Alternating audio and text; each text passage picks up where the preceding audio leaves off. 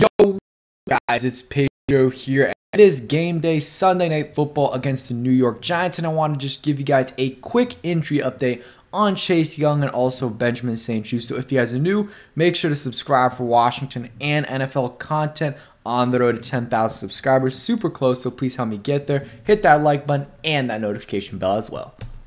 So this is going to be a quick video. Wanted to get out earlier by having Wi-Fi issues. Game day about 3.5 hours from now. Super excited, a little nervous as well. Hopefully the Commanders can get the win. But someone who will not be able to play on the field and help them win today will be Commanders pass rusher Chase Young, who was listed as questionable, is not expected to make his season debut tonight. This is what Ian Rappaport is saying. After meeting with Coach Ron Rivera, all parties are on the same page about the plan. Okay, it is. I will have a full video giving my frustrations about this situation. It's not really towards Chase Young. It's more towards the situation.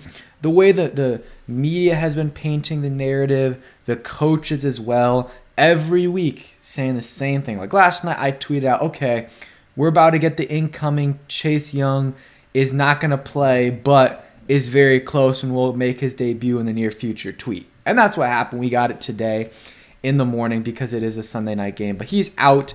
My frustration with it, and we'll get into that John Keim tweet in a second, is more like this, okay?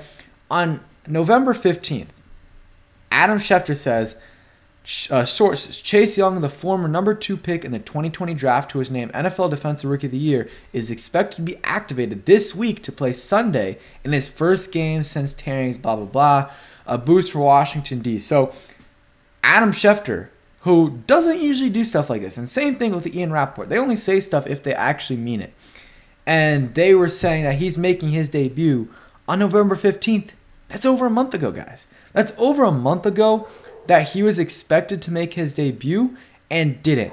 I don't know if this is, and before I was more leaning towards, okay, maybe like Chase Young and his agent sent out that, information to Adam Schefter and company to put it out so that they could go out and play. But now I'm thinking the opposite. I think the team is like, okay, he's clearly ready and he's just not, ready yet mentally, I guess. But the thing is, you're not going to be mentally ready ever until you play on the field. You step on the field and you actually make a play. And I tweeted yesterday about this, kind of saying like, I don't know how you cannot think this Chase Young injury situation is at least a little bit weird. And someone said, well, I get your point, but they had to put him on the, because I said, let me just read the tweet right here. Let me just read the tweet right here. So I said, I'm sorry, but some of you guys got to stop acting like this Chase Young situation is normal. His pup practice window opened 8 weeks ago.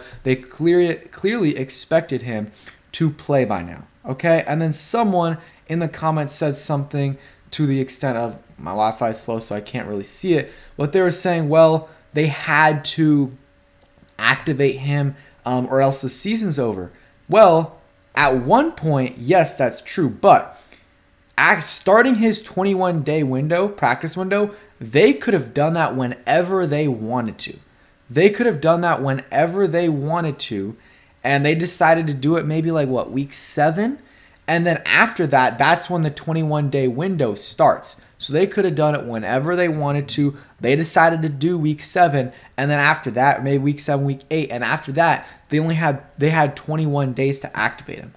That is what happened. So they clearly thought he was going to be ready to play earlier, and this injury just keeps, delaying and delaying and delaying his comeback. And again, my issue with it is more not necessarily Chase Young not playing, but how they're just say he's not going to play at the start of the week.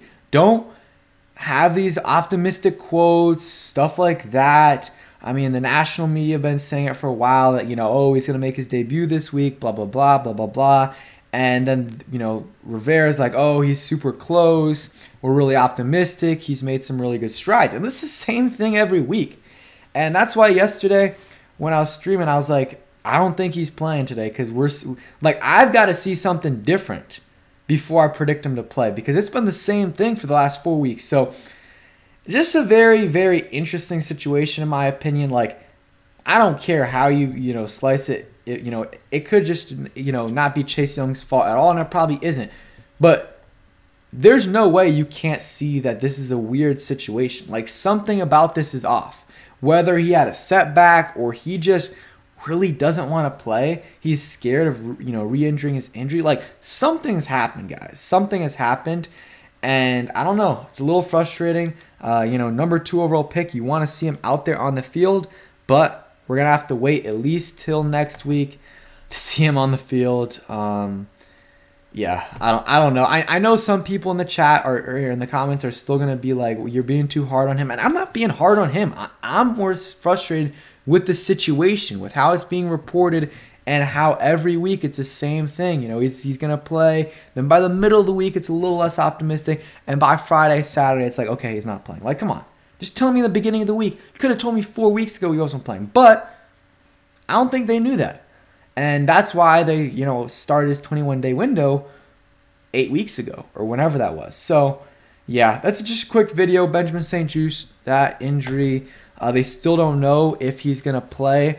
I think it's a little over 50% chance. We'll see when the inactives and actives come out at around 6:30. What really, or I guess 6:45 when that really happens. We'll see what happens there. But thank you guys for watching. Hope you guys enjoyed the video. If you did, hit that like button, subscribe if you guys are new, and peace.